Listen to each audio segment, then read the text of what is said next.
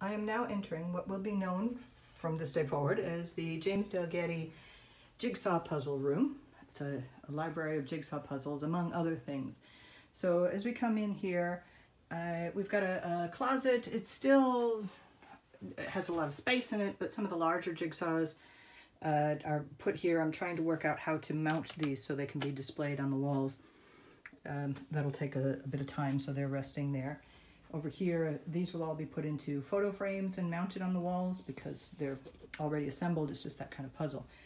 This shelving unit right here holds the journée puzzles.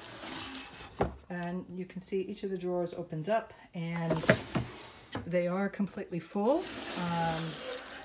There are no two puzzles stacked on top of each other, so everything in there can be displayed. I haven't gotten to this case yet.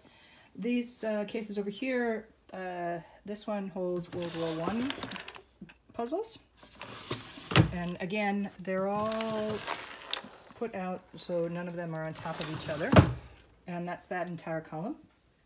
This column holds glass top puzzles and goes down most of the way. I think there's still a couple drawers down the bottom that I haven't filled. Okay, over on this side, we've got some of the older, more antique jigsaw puzzles that James sent to us. And then we've got some that are just too big for the boxes, but they're, sorry, for the bookcases, but they're too pretty to put into the, back into the closet there. And here we've just got a couple other puzzles that we've put on the shelves. These, of course, will get moved later on. And here you can see what I'm still working on, what needs to be put away. Over here, we've got wooden jigsaw puzzles, and some of them are rather large. Others are a flat pack type of puzzles, two-dimensional jigsaw puzzles, so they're all down here on the bottom. The same goes for this side over here.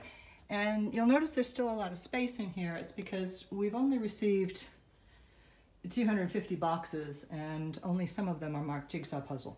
So that's what's happening in the James Dalgety Jigsaw Library.